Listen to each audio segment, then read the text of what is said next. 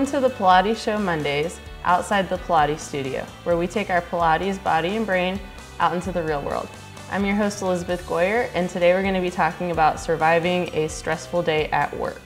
So many of us work either from home or in an office where we're sitting at a computer all day, and when something gets stressful, we can get thrown into this feedback loop.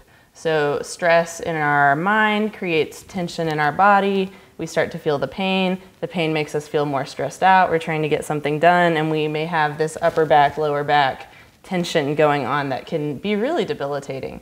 So I have a 3-step strategy to help deal with that, and it requires just 3 items. First, water bottle. Second, any type of grounding pillow. I brought 2 today. One is the Smart Spine disc. The second one is just a nice, rice-filled pillow. Smells kind of nice. You can heat it up.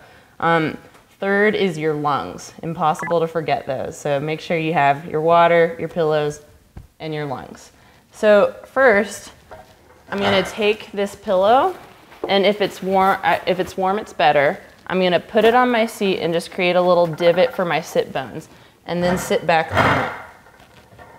If I don't have a Smart Spine pillow, I can just take my grounding pillow and just put it on over my knees, anything to just kind of weight my legs down and help me feel a little more settled.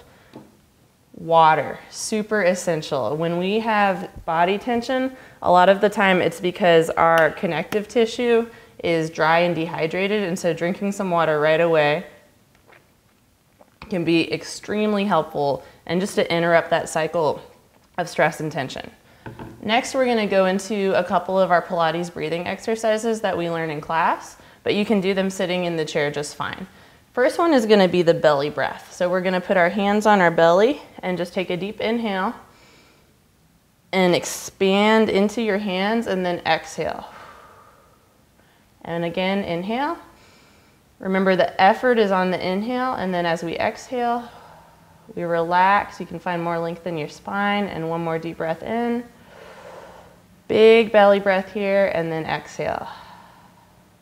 Our second breath is a lateral rib cage breath. I like to put my hands on my ribs here so I can feel them coming away from each other. So on this breath, it's an inhale, ribs come away from each other, breathing into the mid and upper back, and then exhale, ribs fall away. Again, inhale, ribs coming away from each other, and exhale, growing taller, and again, inhale. And then exhale, no tension in the neck, upper back.